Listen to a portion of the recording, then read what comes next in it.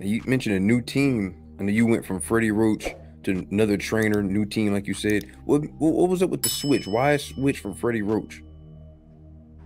I just need a little bit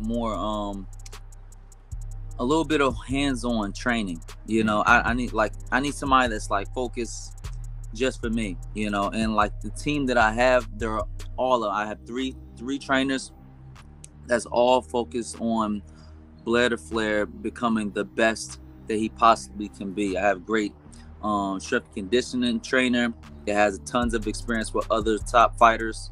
And we have two really good trainers that also have boxing experience in the real fight, and can handle the pressure of somebody like Blair the Flair. See, a lot of fighters and a lot of trainers can't handle what I'm going through.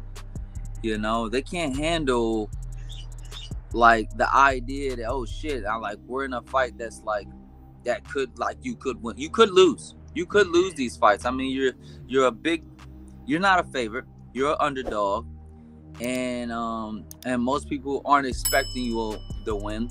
Most people already counted you out, and it's only a certain type of people that can handle that kind of stress, and I'm one of them. But it's always great to have somebody that's in there, that's the trainer, that can handle that stress as well.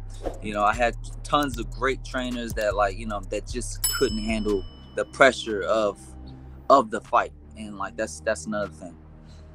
Okay.